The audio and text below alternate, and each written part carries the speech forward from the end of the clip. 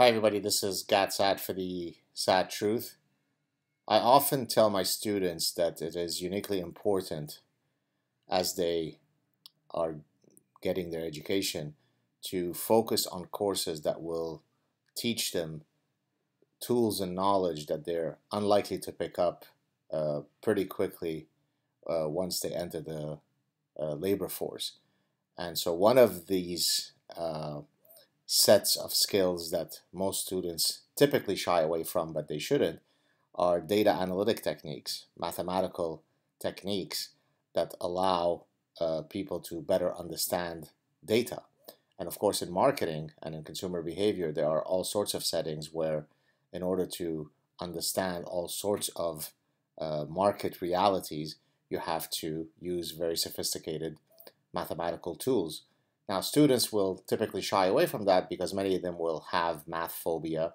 They feel as though this is too technical for them, too difficult, too complex. But ultimately, those are the skills that are particularly important to pick up while you are obtaining your degrees.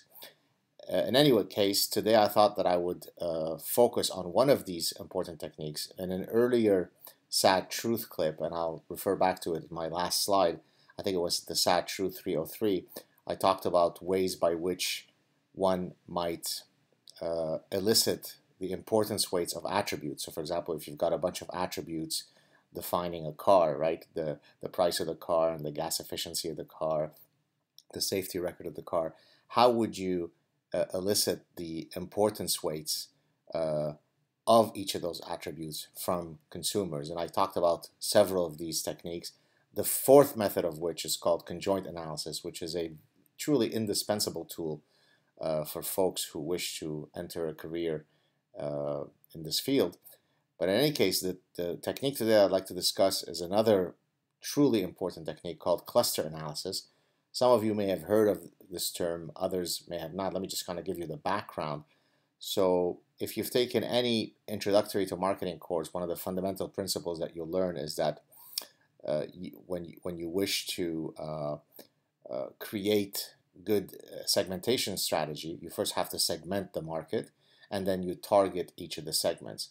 Now, inherent to that process is the idea that the consumers within a segment are likely to be very similar to one another, but then they're likely to be maximally different from those in another segment. That's the whole point of why you segment the market.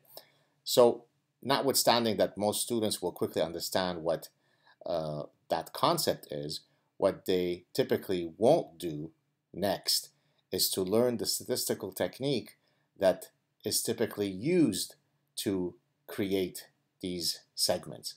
And this is where cluster analysis comes in. Cluster analysis is a set of algorithms, if you'd like, that allow us to group things that are similar with one another so that they are maximally different from those in another cluster. So there you have it. So let's take, for example,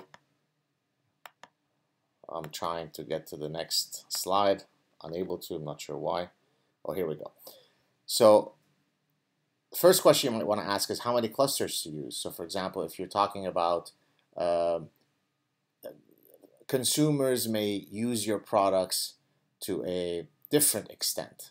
Some use it never, some use it very lightly, some use it very regularly, and you're trying to now decide whether there are really, if a few clusters of consumers that might map onto this behavioral reality, or maybe there are many different clusters. So the first question, if you look at this slide, by the way, I put here the source of where I obtained this figure. So let's say here you have a bunch of points. These are, let's say here there's an x-axis and a y-axis. This might be brand loyalty, this might be product expertise, whatever the x and y variables are. And I'll talk a bit more about that in a second. So here you've got all of the different points, the data points. In this case, they're not clustered yet. These are the original points. Now, in a two-cluster solution, so look here, they're all the same. Here is one cluster. You see they're all marked using the same geometric shape. And then here's a second cluster. So the idea being that there's something inherently different about the consumers here from those that are here. So this is the original set of data points. This is a two-cluster solution, or if you like, two segments. In this case, you've got four clusters, the data distribution remains the same, right? The way that these data points are distributed in the two-dimensional space is the same, but in this case you've got one cluster here, a second cluster here, a third cluster here, and a fourth cluster here. And now here's a 6-cluster solution. Here's cluster 1, cluster 2, cluster 3, cluster 4, cluster 5, and cluster 6. So one of the first decisions that you have to make when you're doing cluster analysis is how many clusters to use. In some cases, you could let the algorithm decide that for you. In other cases, you will impose, I want a 3-cluster solution. You also have to decide what should be the attributes that define the means by which you're going to be clustering these people. For example, these could be demographic variables. It's age and income. It could be attitudinal measures, how you feel about shopping, or it could be brand loyalty measures. So in other words, you have to carefully choose on which attributes you expect to create meaningful segments. And here it's, whether you choose the right set of attributes or not will determine whether your segmentation exercise proves fruitful or not. So here we've got, as a first step, choosing which attributes to pick. And by the way, typically when we're showing these cluster analyses realities, we will use two-dimensional space, of course, because it's the easiest for us to understand and see, but it doesn't have to be, right? It could be three-dimensional, it could be n-dimensional. In other words, you could cluster segments using multi-dimensions. All right, next. So now here, forget about for a second that here are some yellow folks, here are some red folks, here are some blue folks. This is the final cluster solution. But assume that all of these, I put these, this wasn't part of the original figure. So I just put these attributes, brand loyalty and product expertise. I could have put some other ones. So in this case, let's suppose that what I care about is how consumers score on brand loyalty. So the higher here, the more brand loyal they are, and the more you go to the right, the greater product expertise they have. And so it appears that here we've got one cluster of yellows, another cluster of reds, and a third cluster of blues. But for a second, let's suppose that we don't have this yet. In other words, they're all the same color. Well, one possible cluster solution would be this. This is one cluster. This would be a second cluster. This would be a third cluster. So this is one possible cluster solution. Here's another one. In this one, here is one cluster solution. Here is a second one. And here is a third one. Now, here is the final one that's actually the one that was picked, hence the same colored. Here is one cluster making up, if you like, the yellow consumers. Here is the second cluster making up the blues. Here is the third cluster making up the reds. Well, how did the algorithm, I showed you two non-chosen clusters and then the final 3-cluster solution.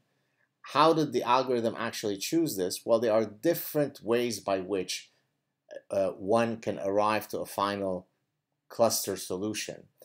One way, if you like, is called the centroid method. This is where what you try to do is you take the center of that cluster and you try to ensure, or you maximize the distance between here to here to here to here, right? And you minimize the distance within this, from the center of the cluster to the outer edge of the cluster. What does that effectively mean? You wish to find that optimal solution whereby you achieve two things. You minimize the distance within and you maximize the distance between. What does that effectively mean? You want the consumers who are to be maximally similar to one another within each segment and to be maximally dissimilar to all other consumers in other clusters. That's effectively what you're doing. So this is the type of tool that is very, very important for people to learn how to use. It's one thing to simply understand segmenting and targeting in the abstract as a concept, but then to actually get your hands dirty with data to understand what is the type of data that you need. How do you analyze that data? How do you interpret that data? This is where it becomes really important to take these types of courses, whether it be you're pursuing your undergraduate degree in business or perhaps your MBA. And of course, many of these multivariate statistical techniques are things that doctoral students would also be learning as part of their doctoral training. So to conclude, I've talked today about cluster analysis, but you should also check out my earlier Saad Truth, it was indeed Saad Truth 303, where I talked about conjoint analysis. It's another indispensable tool within the toolbox of marketing data analytic techniques. In future Saad Truth clips, I'll talk about something called MDS, or multidimensional scaling. This is the statistical technique that is typically used to generate what are called perceptual maps, to those of you who may have a business degree. I'll also talk about factor analysis, which is a data reduction technique. So for example, if you've taken your GMAT exam, you typically will get, this is the exam that you take to enter, to say to do an MBA or to do a PhD in business. Your final scores will be assigned, a verbal score, a quantitative score, whatever, an analytic score, whatever they are. Well, the way that you generate these scores is very much what factor analysis does. It takes a bunch of variables and it reduces them to a smaller group of fundamental factors, if you'd like, without losing, hopefully, much of the data variance. Anyways, we'll talk about this in a future session. And then you've got something called discriminant analysis, which is a very, very powerful technique. So suppose I've got consumers who either voted for me or didn't vote for me, if I'm a politician. Well, what might be some predictors that can help discriminate between you falling in group A, the ones who voted for me, or those that didn't vote for me?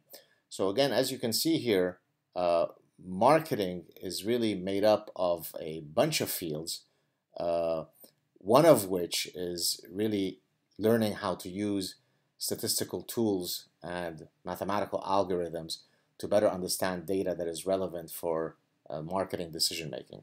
So there you have it, folks. I hope that you enjoyed today's, I guess it's a mini MBA session, and I promise to continue to provide you future Saad Truth clips where hopefully you can learn a lot of what might be learned in an MBA class, but hopefully for a lot cheaper. Speaking of which, if you enjoyed this, you could at the very least share it so that more people can learn about this knowledge. And at the very least, I hope that you'll agree that given the amount of time that I spent on this, by the way, today I had a million things to do and I ended up spending, probably over 2 hours putting together this clip and then now posting it. So if it is something that you can do, that you could afford, you could give as little as $1 a month or much more, certainly a lot less expensive than $50,000 tuition in university. So I look forward to hearing your comments or seeing your comments in the comments section. Thanks for your support, and I hope that you all will have a good week. Cheers.